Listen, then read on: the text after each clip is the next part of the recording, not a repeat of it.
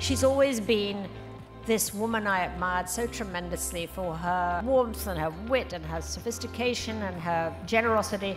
She's just always been one of those women one wanted to be. Women often have the solutions. They need to be at the table, every table. The DVF Awards is to recognize and support extraordinary women, women who have had the courage to fight, the power to survive, and the leadership to inspire. My sister is the definition of that mission. In my wildest dreams, I never imagined that I would be standing here at the UN getting an award. This award is not just for me. A woman who has refused to be a victim and resolved to fight for what is right. Young women like me don't ever make it this far.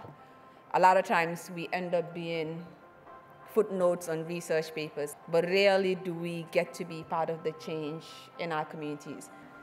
She believes in them, and in doing so, she inspires others to do the same. Please join me in welcoming Luma Mufla, the recipient of the 2018 People's Choice DVF Award. We should be ashamed of the way we treat refugees, and we should do something about it. Not making them feel ashamed of who they are, but knowing that they are our future. It's one thing to meet expectations. It's quite another to defy them. The incomparable Misty Copeland. Let's keep building each other up as women and staying strong and being leaders and inspiring other women. So thank you.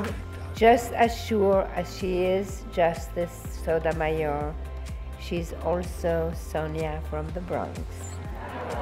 It is my honor to present the 2018 Lifetime Leadership DVF Award to Justice Sonia Sotomayor. I have been inspired by the incredible voices of women and young people around our country and around the world, and have hope that each of them and all of us here will continue to strive actively to improve the lives of all.